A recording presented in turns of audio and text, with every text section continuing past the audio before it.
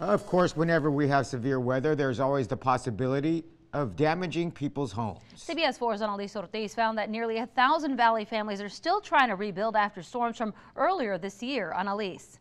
Marcy and Eddie, back in April, major storms prompted Catholic Charities of the RGV to help families whose homes had been destroyed. Now, lots of families signed up, but not as many volunteers were helping out. And that means that some families are still waiting to get the help they need to put their lives back together. This was our living room. 6 months ago, a severe windstorm blew the roof off Melissa Bazan Dominguez's mobile home.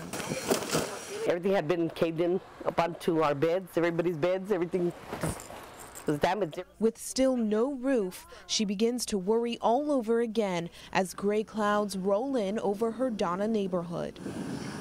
First thing that comes to my mind is my house. More damage to my house.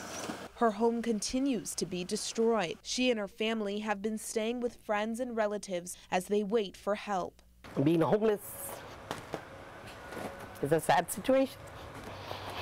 Dominguez says she was denied assistance from FEMA and turned to Catholic Charities of the RGV's disaster relief program. But they've been flooded with similar cases. We're still working, trying to identify families with unmet needs and trying to look up for the resources in the community that we can use to assist the families. Catholic Charities still needs volunteers who can help families in need. They've also been working with county leaders and other organizations to improve emergency response in the valley. And trying to inform and educate the families and the entire community as to how we can all collaborate to be prepared for events such as these.